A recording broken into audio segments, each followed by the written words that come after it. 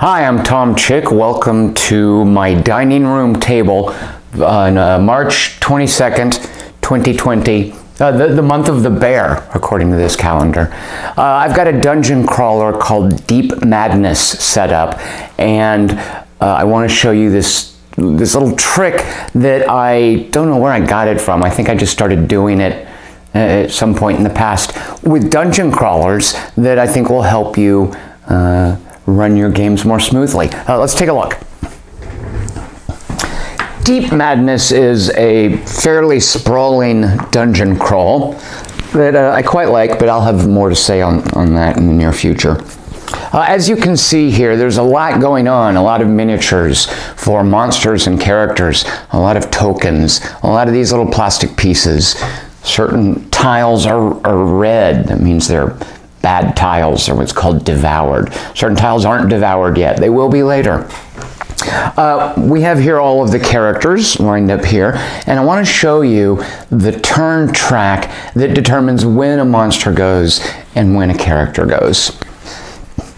So this right here, which I've set up on a separate table, has a list of the monsters that you're using in this scenario.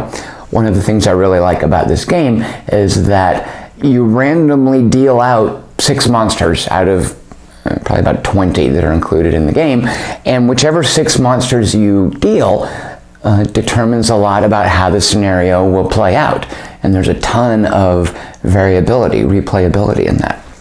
Now above the 6 monsters you have the investigators that you're using, and they line up here, and after every turn they shift where whoever went first becomes last, and whoever was second place becomes first.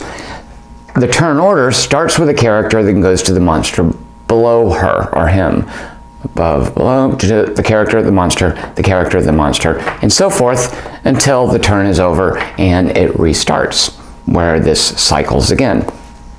So what that means, 6 characters, 6 types of monsters. This 7th guy right here is just a boss for this scenario. And the turn order shifts in terms of the relationship amongst the characters and the monsters. The order is always the same, but whichever one, the sequence I should say, is always the same, but how they relate to each other will shift. So as this is tracking whose turn it is, who has already taken their turn, who has yet to take their turn, of course the state of the board is changing as well. What if there were a way to more readily look at the board and immediately see who has gone and who hasn't? Because that's fairly important. In this particular scenario, this thing right here, he's called a bathyphobia, which I'm going to assume means fear of water, like bathysphere, bathtub. Right? I didn't even look that up. So this is a boss monster, and he runs around, and he's unkillable. These other things you can fight, and you will want to fight. But what if I wanted to look at this and see, oh wait, who's gone already? Is this guy going to get to move? Oh no, is this guy moving? Has he already moved? Normally I would have to look over at this side table where I've got this display. But here's a simple trick. Let's say, for instance, let's begin at the head of the turn and say, it's Elizabeth's turn. We put the marker there to show that it is her turn. And we come over here, she's this little purple one right here, and she moves. Everybody gets 3 actions. Let's have her move 3 oh, that's a terrible move because she just walked through a wall. She doesn't have that power. She gets 3 actions. Let's have her go 1, 2, and maybe shoot this thing. Now, watch this. There's the little Elizabeth miniature. I've just turned her around 180 degrees. What's the big deal? Check this out. So now we come over here, and these monsters called despairs, they're basically evil seaweed. They take their turn. Here's one of them. They actually don't move, they spawn stuff. Pretend I'm spawning stuff. They've taken their turn. I've flipped them around 180 degrees. Keep watching. We come over here, it is Emma Kruger's turn. She is this blue one. Let's have her go 1, 2, and she closes a hatch behind her. there. And then we turn her around 180 degrees. Bear with me.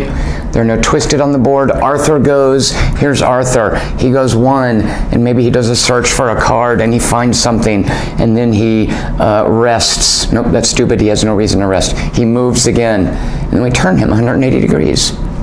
Coming over here, there's no immortals, pretend Priscos. Purges, let's move our purges. These soldiers here. This one goes 1 space, turn him 180 degrees. There's another one, where is he? He goes 1 space, oh, can't move through the wall. Turn 180 degrees. So consider now that this board, some of the characters and monsters have moved, some haven't, some have yet to act. Looking at the board, I can tell who has and hasn't acted by who has their back to me. He's gone, she's gone, this monster's taken his turn, this monster's taken his turn, this monster has yet to go. Every turn, when you activate someone, when they're done with their activation, flip them 180 degrees so their back is facing you. And then on the next turn, flip them 180 degrees so that their face is facing you.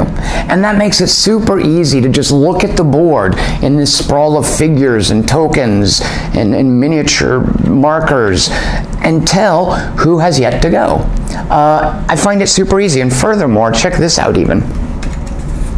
This little egg thing that I use as a marker, this determines whether or not facing away from me or towards me, because the weird little open bit, that's towards me, that's away from me. This determines who has yet to go. As they're moving here, I am activating the guys who are facing me. And then when I get done and reset this over here, we flip it around. So that might seem kind of dumb and self-evident. And again, I don't know where I picked that up, but it's how I've been playing dungeon crawls for as long as I can remember. And it's a little tip that I bring to you on March 22nd, 2020. Come on back tomorrow. We'll see how the dining room table is progressing. I will bet you dollars to donuts. It's more of this. Stay healthy, everyone, and we'll talk to you soon. Cheers. Oh, shoot a monkey. Ugh.